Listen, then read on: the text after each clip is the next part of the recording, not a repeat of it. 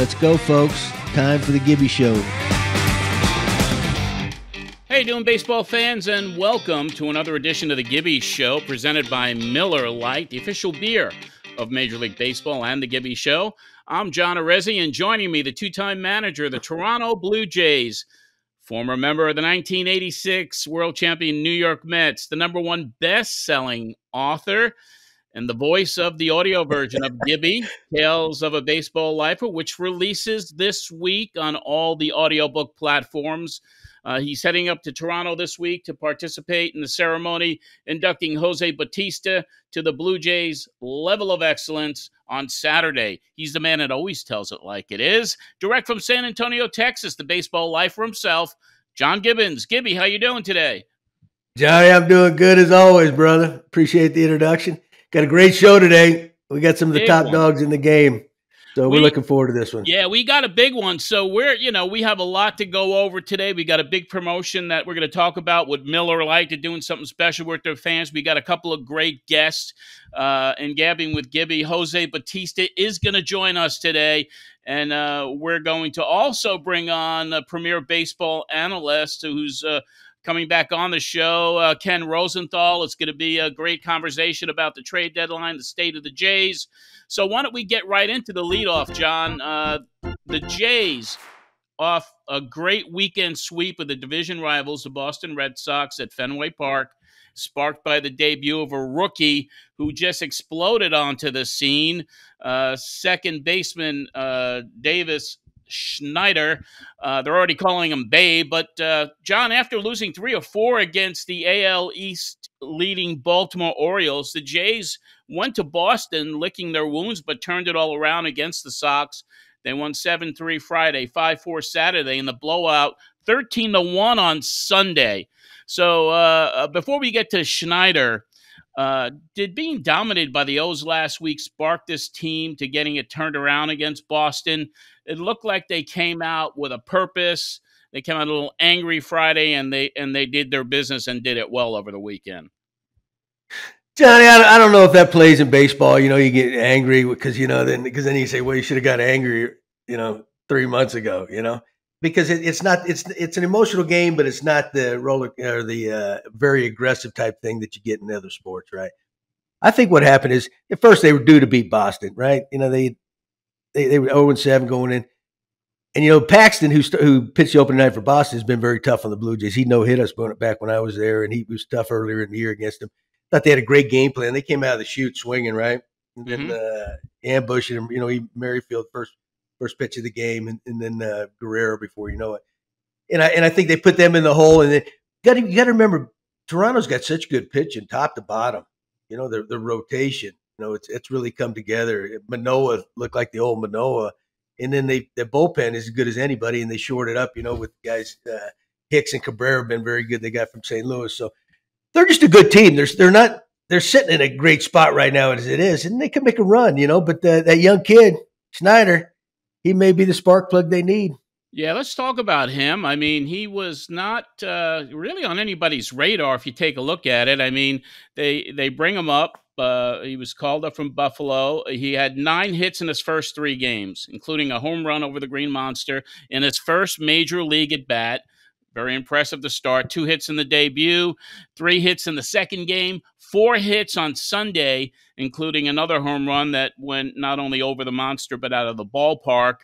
4 RBIs in Sunday's game. So his first 3 games, .692 average, 1.15 OPS, tied a major league record with 9 hits in his first 3 games. And that matched, John, you may be familiar with this guy, Coker Triplett.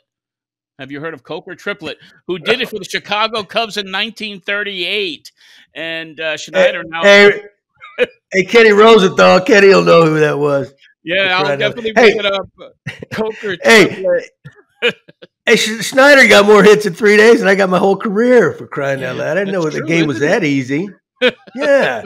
And he did it at one of the cathedrals of baseball, Fenway Park. And you know what?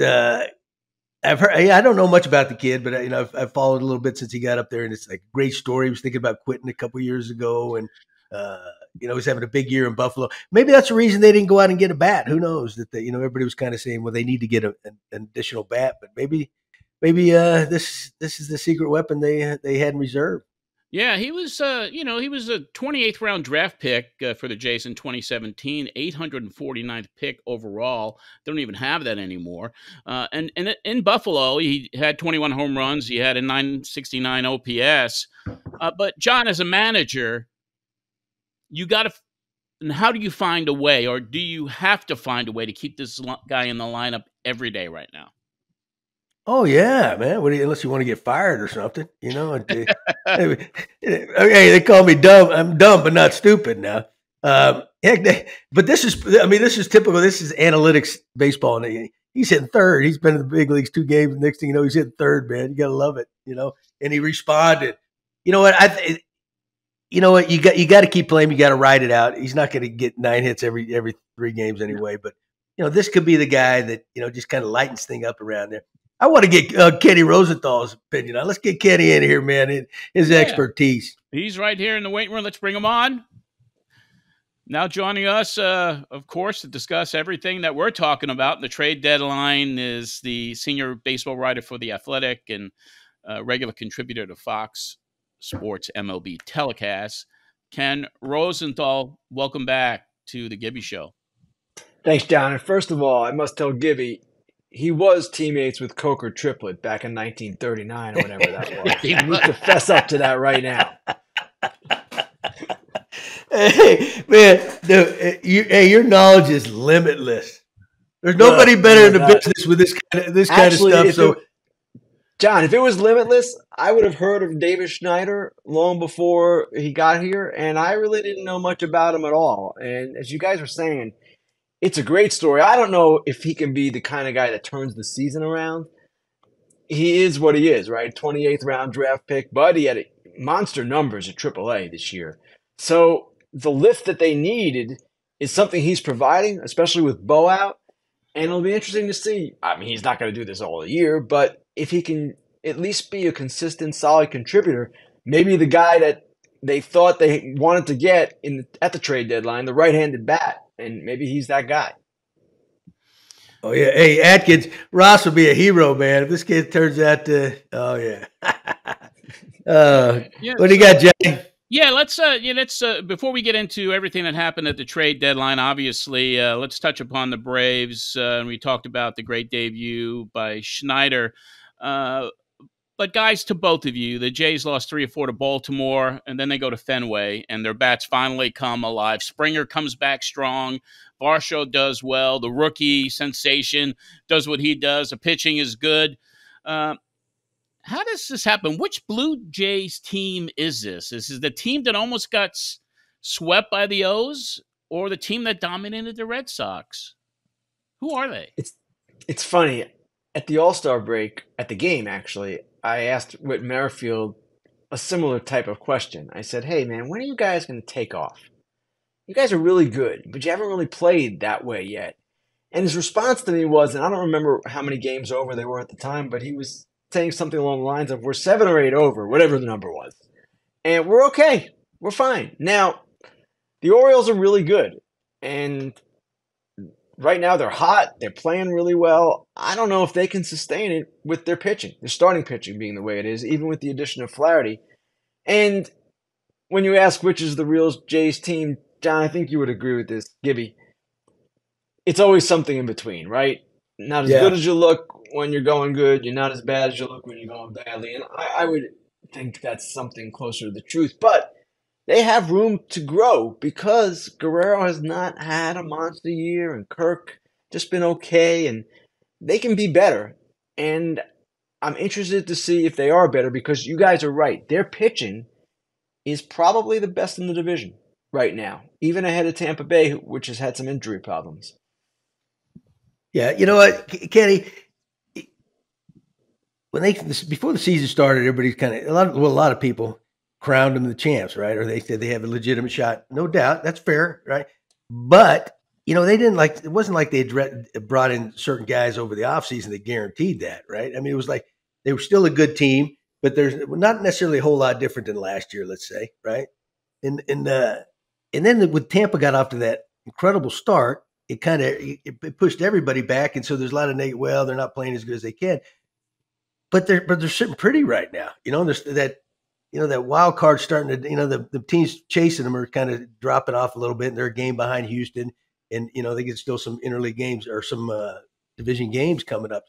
So it's like you sometimes, what do you want, man? They got a good team. We're going to the playoffs, right?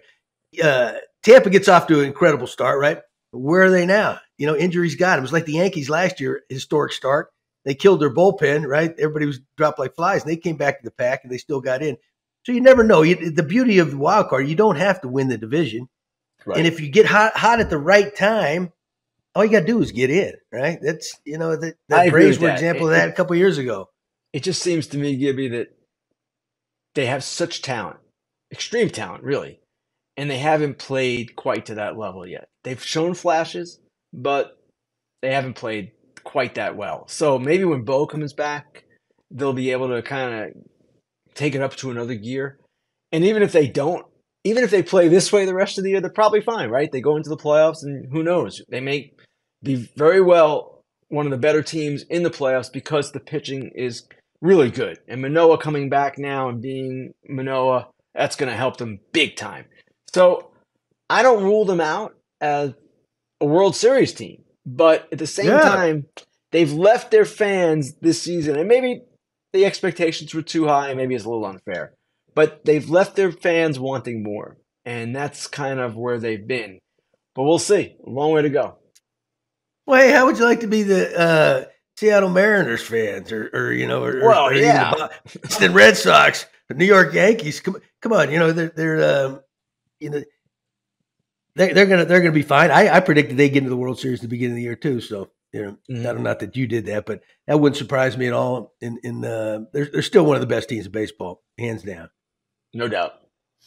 Yeah, to follow up on that a little bit, I mean, as we head into the stretch and Jays are in it right now, it looks like the Yankees and Boston are kind of faltering a little bit. Do you think that the Mariners are going to be the biggest challenge for the Jays to get into that wild card spot, and that rivalry is starting to heat up a little bit? And then, of course, you got Houston, which is basically tied with the Blue Jays, half a game difference. So, Ken, what do you think? I mean, what's the what's your projection of who's going to be there at the end in this tight race? The Mariners have played well of late, and it's surprising because they traded their closer, Paul Sewald. This is kind of a tradition with the Mariners. They trade their closer in the middle of the season. They think that's kind of the right thing to do. They did it for their own reasons. They thought short-term and long-term it would boost their offense because of the players they got back, an outfielder from the Diamondbacks, another infielder. Okay. But that's another team that after last year, when they finally made the playoffs for the first time since 2001, has largely been a disappointment. And they haven't played as well as the Jays. Let's not even confuse the two. No doubt. But at the same time, they're an interesting club because they have pitching as well. And their young starting pitching is really the envy of the game. I just don't see them offensively being anywhere near as capable as the Jays. So if I had to guess right now, my three wildcard teams are Houston, the Jays, and the AL East team that does not win the division, whether it's the Orioles or Tampa Bay. Yeah, I think I'm right there with you. Hey, Texas now, they lost Young down at third baseman. He did. With a broken thumb. You know what? That's and maybe no Houston, no, that's a big right. And Houston with Verlander, and now with Alvarez and Altuve back, and possibly Brantley coming back. Maybe they are capable of catching Texas. We know Houston. They know how to win games at this time of year. At the same time, Texas has played really well. And yes, Young is out, but they'll plug in Ezekiel Duran or Josh Smith Jr. They have players, and they added at the deadline Scherzer and Montgomery, and before that Chapman. So they're still quite formidable. And losing Young's a big blow, all-star third baseman. But at the same time, I don't expect them to slow down. They've played for stretches without Seager this year and been quite good. Yeah, no doubt. Hey, Kenny, if this is the way I view it. It's all about getting hot, right? At the right time and who's playing. I mean, look at if you look at the league right now. Look at the Cincinnati Reds. They were just kind of sputtering along at the beginning of the season. They caught fire. They brought up a couple players, and then they were as hot as can be, right? They took over first place. Now they've lost like 6 in a row, and they're still right there. But that's just kind of the way it works. The Pittsburgh Pirates at the beginning of the year were 20 games over or something. Now like they're 10 below. It's like, it's everybody does find their level. The Diamondbacks, they were on top of the world, right? Now they've lost like 6 in a row or something. So it's going to go down to the wire, and it's who gets hot. There's going to be some disappointed fan bases because somebody's going to get knocked out at the end there. But then they ride it on in, But it's like even like the Anaheim Angels, they go sweep Detroit. Yeah, you got to keep in mind it is Detroit. And then they go to of course they got Blue Jays, and they go to Atlanta, and they go home, and Seattle sweeps them. That's just kind of the way the game is. It gives you a lot of hope and a lot of false reality sometimes. Well, the deadline though can change things too, and Cincinnati was one of the teams, and Arizona was too, that didn't land the starting pitcher. Now, Cincinnati needed, in my opinion, a starting pitcher badly. They've got young kids. They've got Green and Lodolo coming back. They hope healthy and fine. But we're seeing it now. They're running out of pitching. And the Diamondbacks are running out young kids behind Gallen and Kelly. The problem was at the deadline that there weren't enough sellers and there weren't enough pitchers available to satisfy every team that needed a starting pitcher. So you saw teams get shut out. The Red Sox shut out. The Reds shut out. The Diamondbacks the same. The Dodgers did not get the second starter that they wanted after Lance Lynn. And the Braves were looking for a starter too, but really couldn't find that depth piece that they were looking for. So It's interesting to see how some of this is already playing out really quickly in the Reds' case. They're just really struggling to hold down opponents. And I don't see it getting better, even with Green and Lodolo coming back. Those guys are fairly young too, and it's going to be a tough road for them going forward, especially now that the Cubs are so hot and the Brewers. I liked what they did at the deadline with Carlos Santana, Mark Canha, Andrew Chafin. It was pretty good, impressive move there. Yeah, some of these young teams that are on the upswing. Baltimore went out and made a move for pitcher. They had to have a pitcher. Yep. You tip your hat to them. But a lot of them, they got these good young players. They want to hold on to them forever. You don't want to start parting ways too, unless you're well. Convinced, And this is a big thing, Gibby. You know this too, and I think you'll agree with this. You don't get to choose when your competitive window opens. Right. Sometimes it's you're ahead of schedule. Reds are ahead of schedule. Orioles are ahead of schedule. Sorry, you can't just say next year. No, you got to go. Now, again, in defense of the Reds, it was a difficult market to get starting pitching, and I don't know that a Jack Flaherty makes the difference for them that he will for Baltimore. Maybe not. But at the same time, that was one of the things I kept writing before the deadline with regard to the Orioles. This team is loaded with prospects, as are the Reds, by the way. Hey, man, you got to go. You can't just wait for next year. You can't just hope. Things change. You never know who'll get injured. It might not be the same with regard to where you are in the standings. So I do applaud the Orioles. I think they could have gone even further, maybe gotten another reliever. But that's where we are with the deadline, or where we were with the deadline this year, and some teams reacted and others not as well. Yeah. And you know what? There's no guarantee all those prospects, they don't all make it. That's exactly right. There's very few can't miss guys out there, and majority of them won't make it if we want to look at statistics, that's just the way it is. Yeah. But it's gonna be a good final couple months. And listen, we're gonna be tuning into you left and right, man. And there's nobody does it better, and we appreciate that, and appreciate you coming on here. Johnny, you got anything before we let Kenny go? Yeah, I do have one thing. As you know, I'm Mets fan, and obviously what happened at the trade deadline. Ken, on a serious note, it's really something that I don't ever recall as somebody who has watched Major League Baseball and been attending since 1966. I have never seen a team decimated like this one and buying their farm system back. Have you ever seen anything happened, like John. this? It's not never happened. Like this. No, and we've never seen an owner like Steve Cohen. No. And as a baseball writer, it's actually difficult kind of to follow him because he does things so differently than every other owner ever has done. Ever. So we have to kind of recalibrate what the expectations of him should be and what he might do. This kind of thing that he did, basically buying prospects along with trading Scherzer and Verlander to ease that possibility, that's different. It's actually kind of revolutionary within the sport. I don't know that any other owner would do it to the extent that he did it.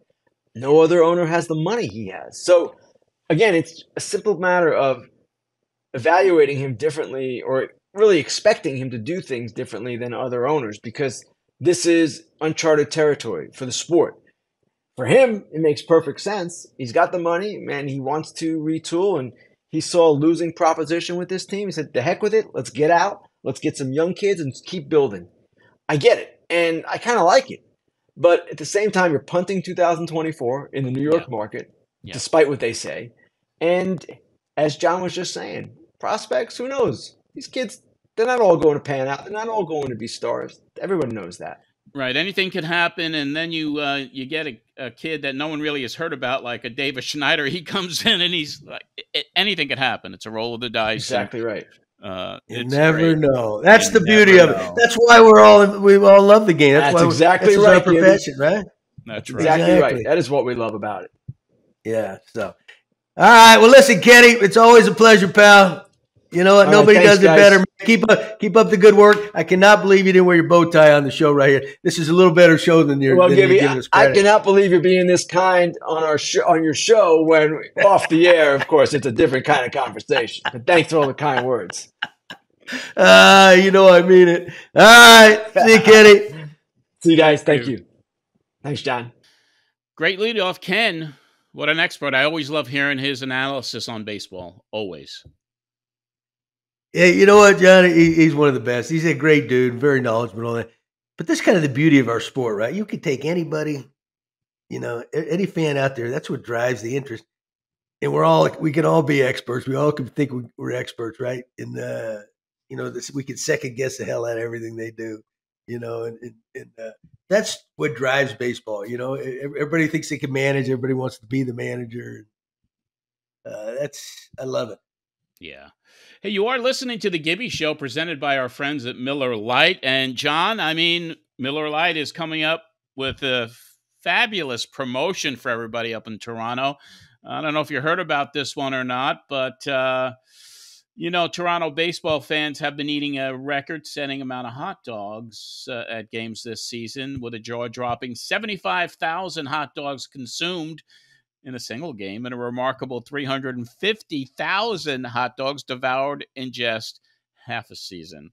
So our friends at Miller Lite, to celebrate those hot dogs, and as the official beer of Major League Baseball, Miller Lite is committed to satisfying Toronto's taste buds outside the confines of the stadium. So that's why the brand is introducing Miller Lite Beer Dogs, a one-of-a-kind food truck popping up. It's going to be there just in time for when you get into town, August 12th, right in time for the ceremony for the beloved Bat Flip King. And we all know who they're talking about there. Stocked with complimentary foot-long hot dogs and the perfect teammate, ice-cold Miller Lite. This can't-miss summer experience will allow the Toronto baseball fans to share a bite and raise a bat-shaped glass with a front-row seat of a jumbotron that'll stream the big pregame ceremony this weekend. So if you're craving a visit, check out Toronto's Rendezvous, August the 12th. That's this Saturday, 1 to 4 p.m., stay around for all the details at Miller Lite CA, and you'll get all the info you need. But free hot dogs and beer, John. Can't beat that. Hey, baseball hot dogs. What was it? It was a car company, and baseball hot dogs, apple pie, and Miller Lite.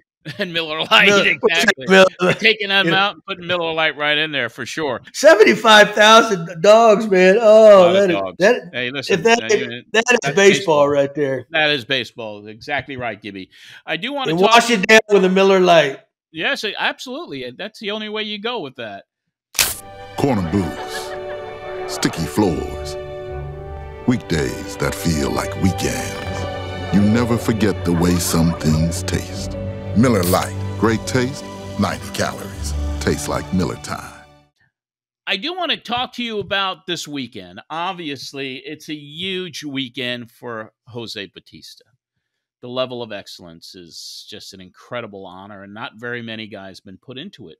But for you, it's significant in a lot of ways too, because this will be the first time that you actually return to the Rogers Center and get on the field since you left the organization. So you got butterflies at all about this weekend? Well, I tell you, I could be more excited. Number one, when you get a chance, it's quite an honor and it's a privilege to get the chance to manage in the big leagues, right? And then when you have star players, that makes it that much more enjoyable, right? And then when you get one of them gets put into one of the Hall of Fame type things, it's like, that's icing on the cake. And to get a chance to go up there and watch Jose, get put in is it's pretty special. Something I'll always remember because hey, I don't last as long managing in Toronto without Jose Bautista on the field. And he's beloved up there, and but I got a big week. I'm going to Vancouver today, Monday afternoon, to see the Canadians, the Blue Jays A-ball team.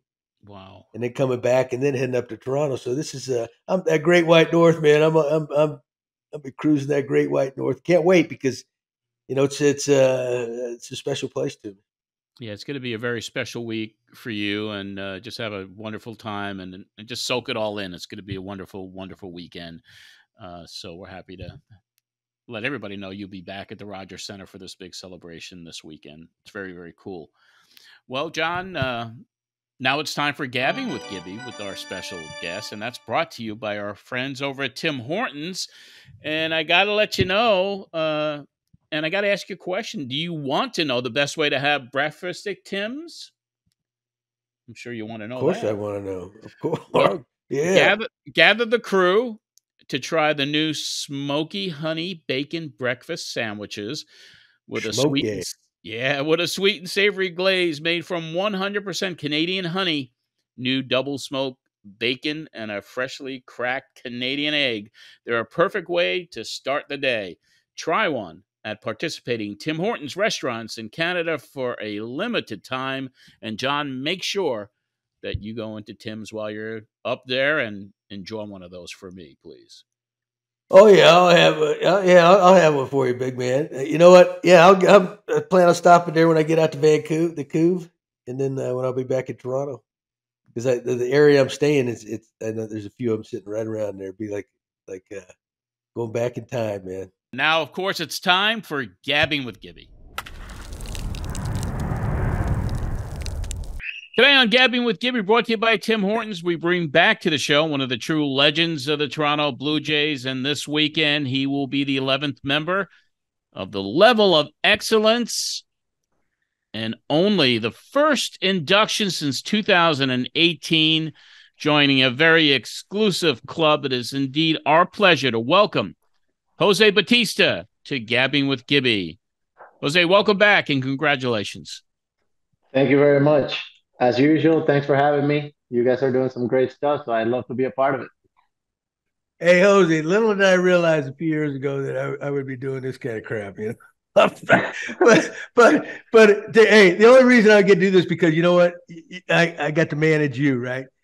What you did on the field kept me around the game a little bit longer, and you know what? Allows me to do this kind of thing. So it's fun. I'm not a natural interviewer, whatever you want to say, but we're gonna have a little fun here. But listen, incredible award, right? Well deserved. And Blue Jays history, there's not many guys up there, and they have a storied history, and that's gotta make you feel pretty good, doesn't it?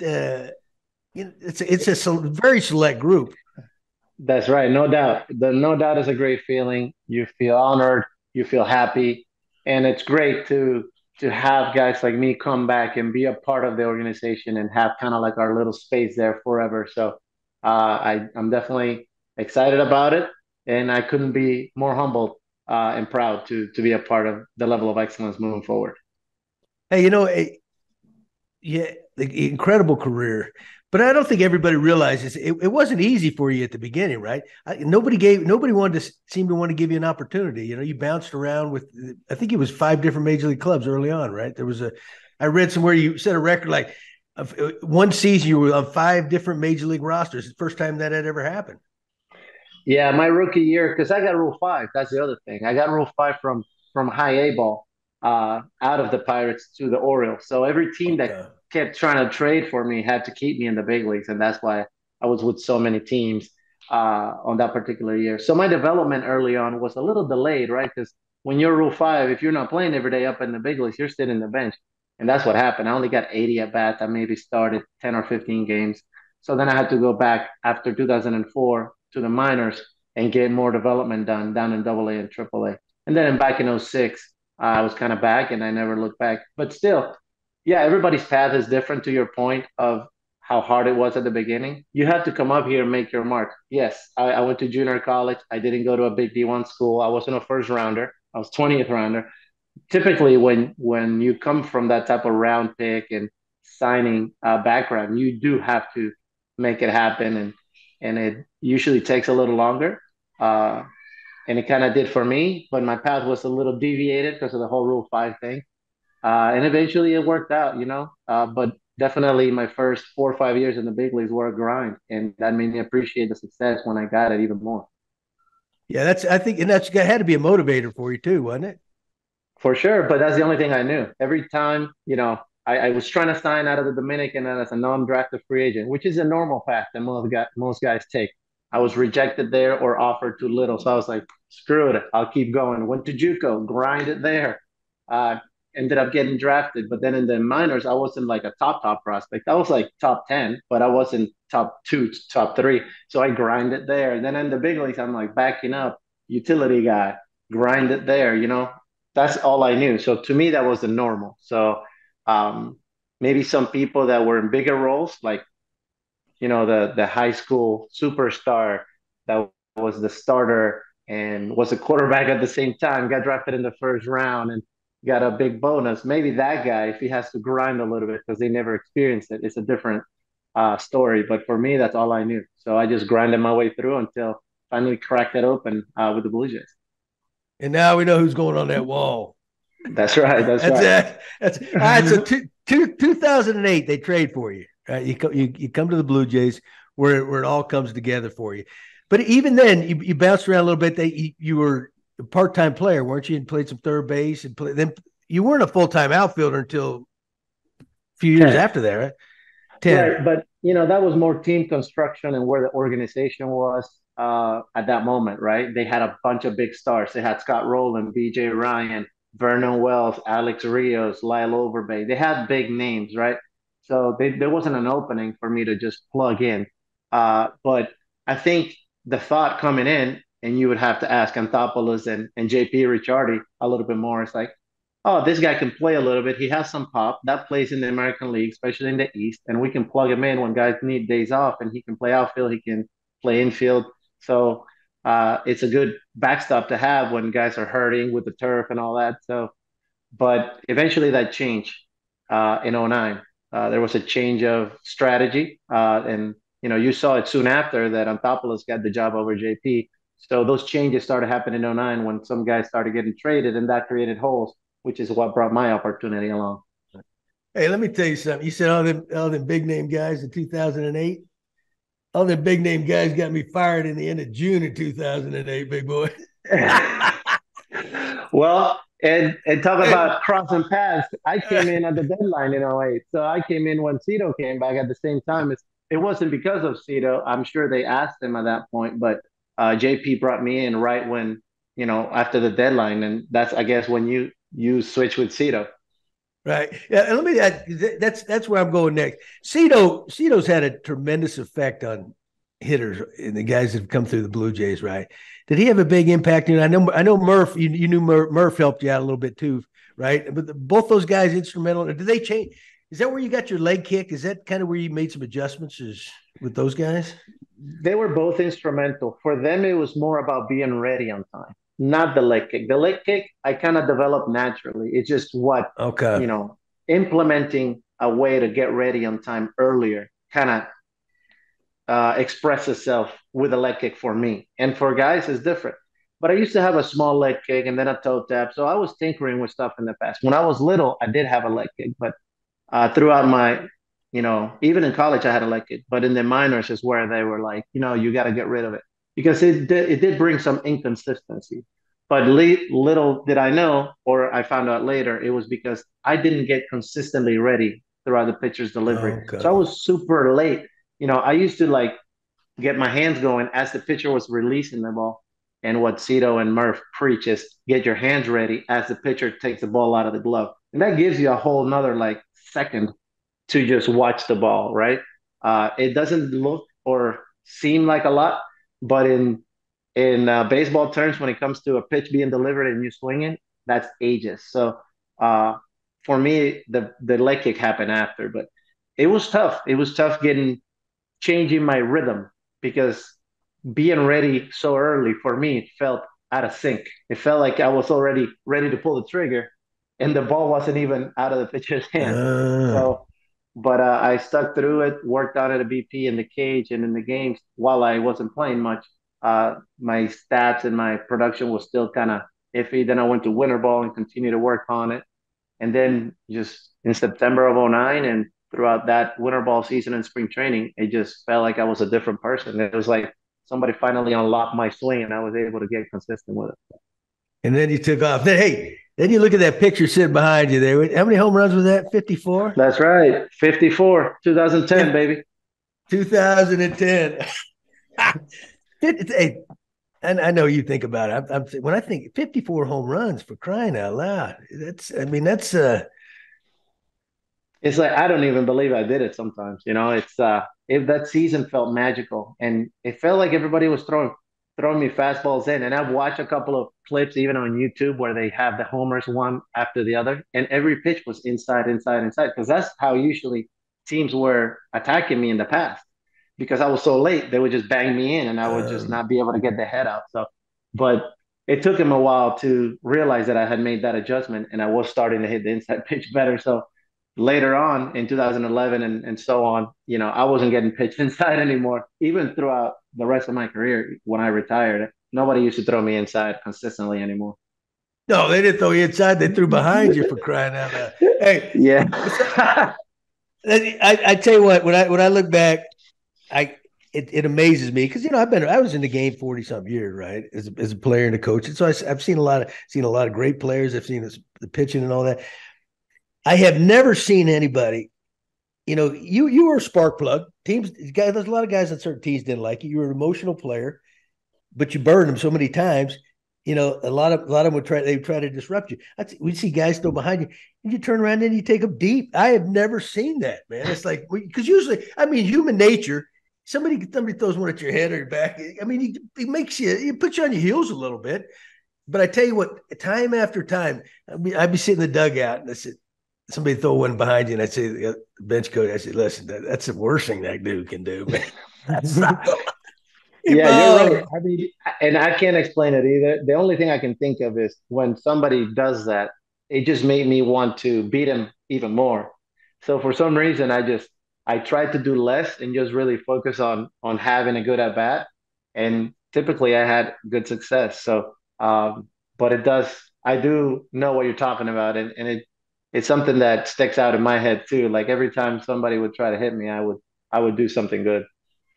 Oh, I know, but I'm telling you, that is some kind of rare, man. You know what? But you got guts. You know what? And you know what? You back things up. That's what superstars do, right? Introducing the new Smoky Honey Bacon breakfast sandwiches at Tim's. With a sweet and savory glaze made with 100% Canadian honey, new double smoked bacon, and a freshly cracked Canadian egg. Try a twist on your breakfast faves with our new Smoky Honey Bacon breakfast sandwiches at Tim's. All right, so you hit 54 home runs, right? The team still's kind of sputtering along, right? It can't be a one-man show. And so fast forward a little bit to when I get there and then a couple additions. Your old college teammate, Russell Martin. Russ, I don't know people. I think a lot of people know Russell was your college teammate, but not everybody. That's pretty damn. That's two superstar players. That's pretty damn good. Come from that small school. Yeah, and Coach Johnson's going to be there, so you'll get to meet him. And he's had, I want to say, over 20 major leaguers at this point. The problem is a lot of people when it's not good marketing material, right? When a guy gets called up and he went to LSU, everybody's like, "Oh, this guy, first round pick from LSU or Vanderbilt." Nobody says Chipola College from Florida, right? But the team has another player that came from Chipola as well right now, Bowden Francis, and nobody knows about it. Nobody talks about it. But Adam Duvall went there. Myself, Adam Lowen back in the day with Baltimore. Oh, Um, Tyler Flowers went there. There's a big list. Those are the names that are kind of fresh in my head. But a left-handed starter for the Nationals. He's struggling now, but he's had some great years. Um, there's a lot of players that Coach Johnson has coached to the big leagues, and I'm glad and happy to see that he's going to be there with you, and you guys will get to meet each other. damn, that's a pretty good list, man. That's a pretty good baseball school. So, That's all right. right, so let's fast forward. It's been 20-something years in the Blue Jay playoff drought, right? In 2015, a couple big acquisitions at the trade deadline, and team just caught fire, right? And we go on, we get into the playoffs. All right. We go down. Everybody knows the story. I'm 100 times, right? We get down 0-2. You guys didn't panic. You never panicked, right? We tie it up down in Texas. We go back to the game. One of the most going to be most remembered games in baseball history, right? Okay. And this isn't where you made your name, but this is when you kind of solidified who you were. The big home run. We're down that seventh inning. You know what? Give us a quick synopsis on that again, brother. I know you've said it 100 times. No, I know, but it's still exciting to talk about, right? So, like you said, we were down 0-2 at home. We lost the first two games at home. Went down to Texas and beat them, without home field advantage twice. So we tied it. And if it was a 5-game series, come back home to Toronto. And that game was crazy to begin with, obviously good pitching, good defense, no runs scored till later. But then Russell threw the ball back. It hit the bat, and there was somebody at third. They ended up scoring. So we felt like, that was kind of a weird way for us to lose the lead, per se. And then in that seventh inning, just stuff started going our way, with the 3 errors from their infielders on some bunts and a routine ground ball, setting up the stage for them playing the infield with no outs, which was weird. I think it was no outs or 1 out. And then Donaldson gets jammed and hits a little blooper that would have been probably an easy pop-up to second base. And then that set up the stage for the count, which I don't know if you remember, but we had played the Rangers a bunch of times that year in the regular season, and Sam Dyson, the guy was nasty, right? Yes, but he only had one pitch, really. So it was just a matter of do or die with him. You knew he was going to throw you the sinker. He threw it like 97% of the time. It was a matter of location and just seeing him up. His ball ran a lot and he threw hard, so it was hard to get one of those ones that you can actually drive because they stayed up, because he was really good at aiming down below the strike zone. And he threw 2 in the dirt. I was able to see those good out of the hand. Then he threw one a little higher. I hit it off my foot. And then I was just like, you don't have to swing as hard. He throws hard. As long as that ball starts a little higher, all you got to do is make contact. I was trying to do was hit a fly ball to get the guy in from third. One thing I did not want to do was hit a ground ball for a double play. And sure enough, he threw it a little higher. I just kind of was quick to get the bat head out. I know that it looks like maybe a big swing, but in my head, I took a super short swing just straight to the ball, and I just flushed it. When you flush a ball and you have a good finish, No, sorry, I don't. Go ahead. We take 10 million swings in a year, so when you just have that feeling, it's like takes over. You just have that high finish, and it just feels like you swung through butter, right? You don't feel even the impact. I knew that I got it at that point, and that was a feeling that is hard to replicate. And the stadium was going nuts. It felt like the earth was shaking. And I kind of blacked out there for a minute because I don't remember running the bases. The only thing that I remember is coming back and sitting in the dugout and somebody giving me a cup of water. And it was a crazy couple of minutes there for a second. Hose, that goes down in baseball history as one of the most dramatic home runs ever hit, right? There's you got some Bobby Thompsons, you got Joe Carter's walking off the World Series, right? But there's just something different about this one. And you know what? I tell people this all the time. you could have had anybody else hit that home run, right? Star player, average player, right? It would not have been the same. It just would not have been, because you are the face of the franchise. You've been there through the lean times, right? You were making your mark in the game, tremendous years, but you had not enough supporting cast. And there's something, in you had that personality in the game. This was your team. You were an emotional player. It would not have been the same if anybody else ever played the game hit that. I truly believe that. And that's why, man, we're old man, you're going to have them grandkids sitting on your lap. You're going to flip that on and go, it's just going to still play that forever. Yeah, that's and it creates a memory, right? And that's the interaction between the fans and the sport. And that's ultimately why we do this. If you think about it, really, why do people want to watch sports? It's to create moments and memories like that one. So for me to be even the guy, like you said, to be stepping up to the plate in that situation, I was lucky enough.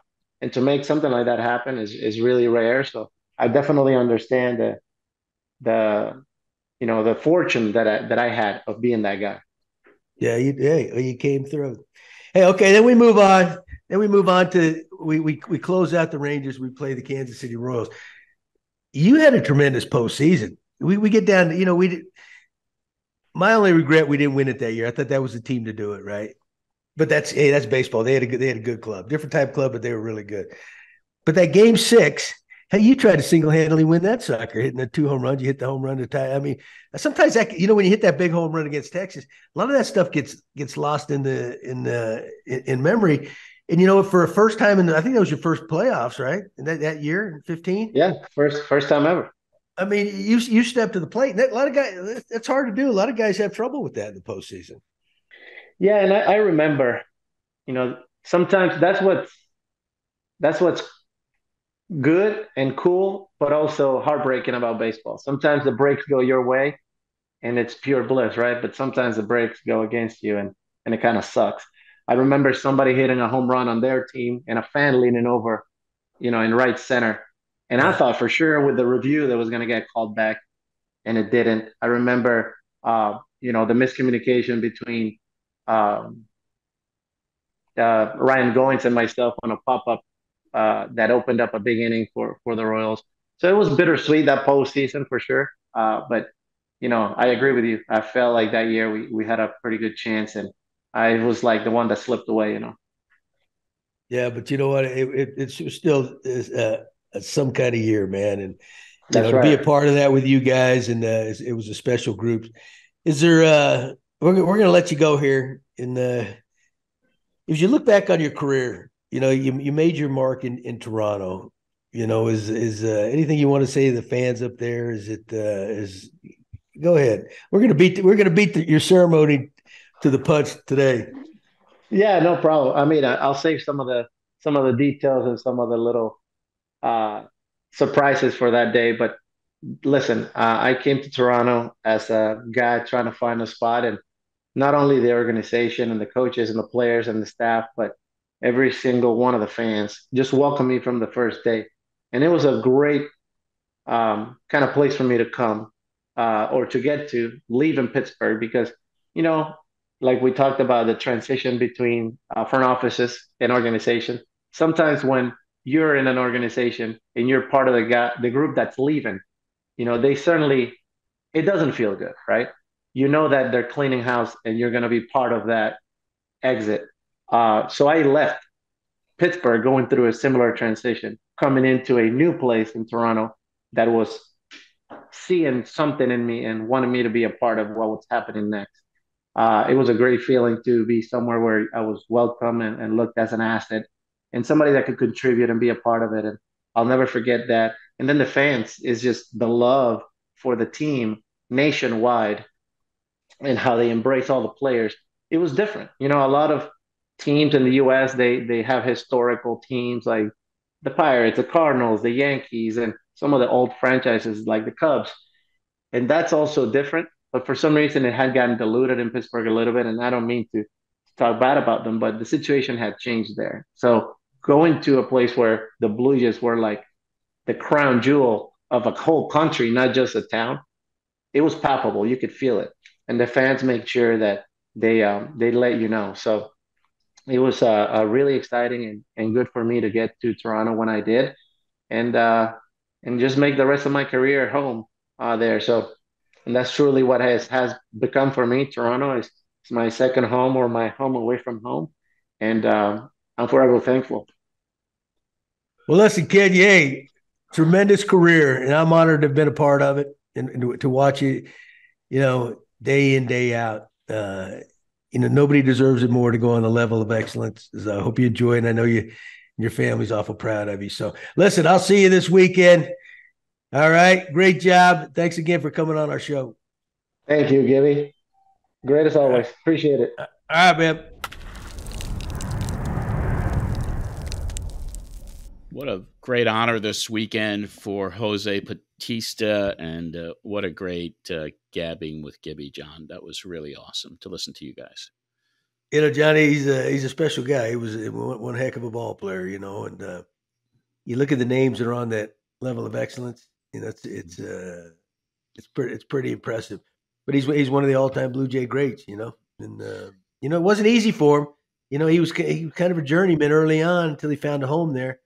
But then he came on strong, and he was one of the best in the league, but I don't think he gets enough credit either with how good a defender he was in the outfield and base runner. He really had the whole game, because, when you become the home run king, that's all they'd like to talk about. Yeah. He had a lot of other skills, and just a wonderful ball player, and what a great guy. Wow. Very, very cool, John. Well, now, inspired by our friends at Miller Lite, it's time for this week's Roast and Toast. So, John, I got to ask you, I think you got a roast this week, and it happens to be with an infielder for the White Sox that got into a little brouhaha, Tim Anderson. So why are you roasting Tim Anderson? Hey, I got accused along the way as being an angry dude, when I had a couple dust ups with like Hillenbrand and Lilly and all that. And I'm really not. So, but to be fair to Tim, but a lot's been going on with him. We had an issue with him when Stroman was pitching one time, and he was, I don't remember what year it was, and they were jawing back and forth at each other. And of course, you had I think he bumped an umpire that was maybe earlier this year, or was it last year? Got suspended, and then he had the Donaldson deal. Yeah. And now he's got this, with Ramirez for the Indians, known as one of the nicest guys in the game. Is like the common denominator, man. He's had some battles, so maybe he needs to tone it down a little bit. But hey, the skirmishes like that happen. That's part of the game. But not very often we actually see guys drop their gloves and start, boxing with each other. But I got to say one thing, roasting the guy. He took a shot that looked like it just grazed it looked like a pro wrestling hit, and he went down. Glass jaw, man. See, that's the thing, man. When you square up and you put them knuckles up, you know what? Next thing you know, you're going dunk. I guess that's the roast. It was like take some box. It was a great wrestling bump. It really was. It should have been on AEW or WWE for sure. But now the worst part, the tough part is, that now the commissioner, when the commissioner gets involved with brawls and things like that, he usually pretty stiff penalty.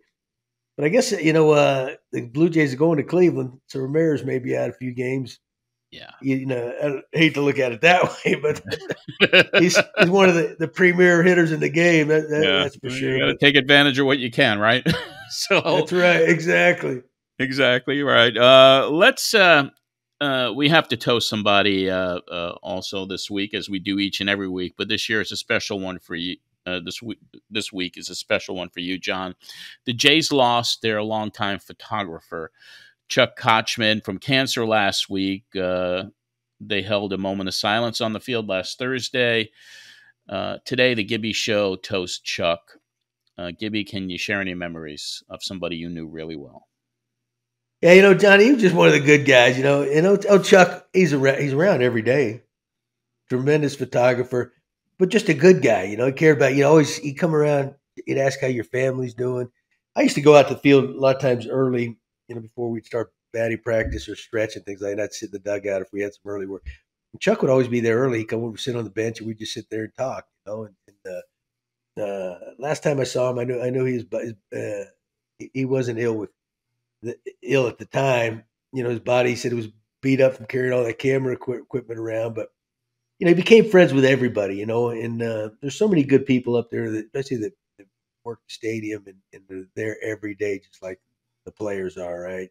And they touch your life because they're good people, man. They care about you. They care about more than just the game of baseball, right? And that was Chuck all the way. So, yeah, big loss for up there, but a big gain up there in heaven, that's for sure. Yeah, John, it just sounds like he was a special guy, and we'll be back with another Roast and Toast next week, and of course, we'll be back again next week. Corner booths, sticky floors, weekdays that feel like weekends. You never forget the way some things taste. Miller Lite, great taste, 90 calories. Tastes like Miller time. So this will wrap up this edition of the Gibby Show.